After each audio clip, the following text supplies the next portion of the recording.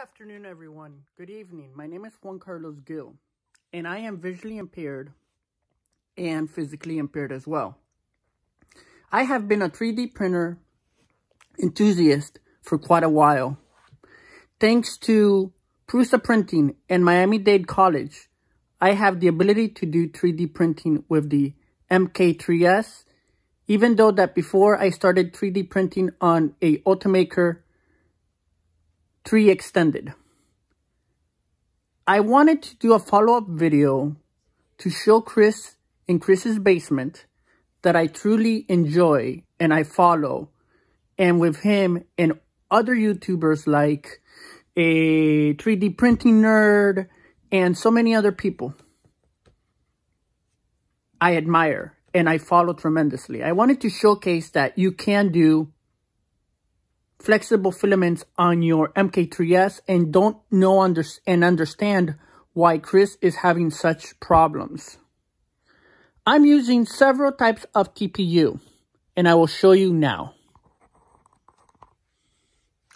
Well, we're here in my mk3s, and I printed this case in TPU.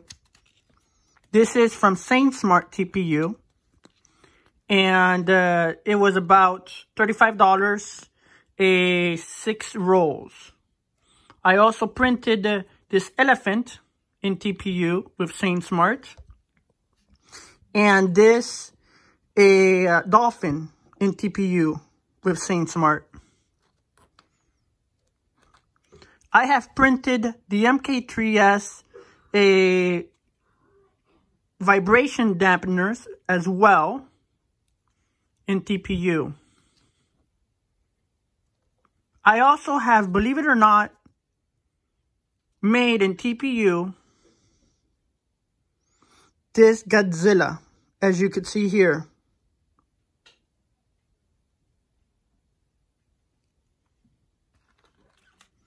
And recently, in TPU, I have made this skull, and it's extremely flexible, and this was 0% infill. Yes, I'm not gonna lie, there's stringing and there's lots of different artifacts. But it's not as bad as what I saw with Chris.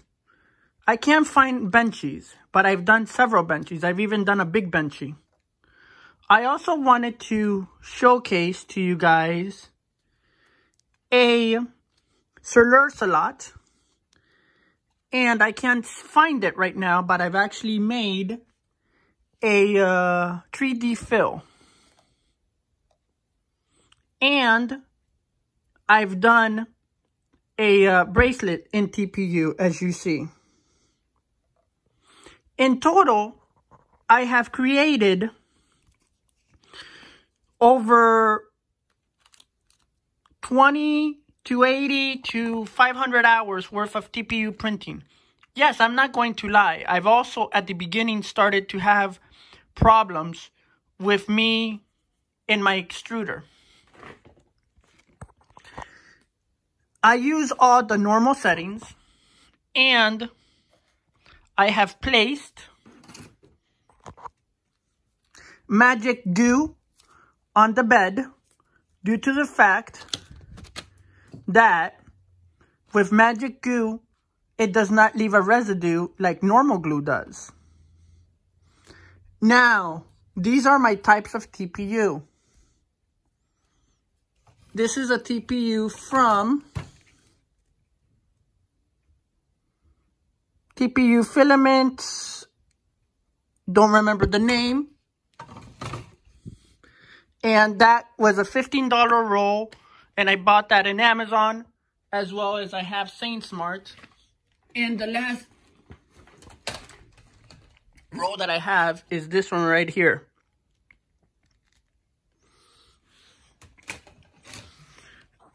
I don't want to bash or talk negative about Chris's experience. Don't get me wrong, please. I encourage everyone to print with TPU. I have seen in the Facebook forums that so many people are having issues. I don't understand why. Printing in TPU is great. And with the new Hemera extruder, you could print amazing in TPU. Hope you guys enjoy. Please rate, subscribe, and thank you so very much. Chris, if you could please watch my channel and critique me and tell me how I could get better views and better subscribers, I would truly appreciate it. Thank you for such a great printer to Prusa Printing, as well as Miami-Dade College and our local makerspace. This is Juan Carlos Gil, a visually impaired person that also works on my mk3s, as well as I print in TPU, PLA, ABS, and HIPS, as well as other filament materials. Thank you so much and have a great day. Bye-bye now.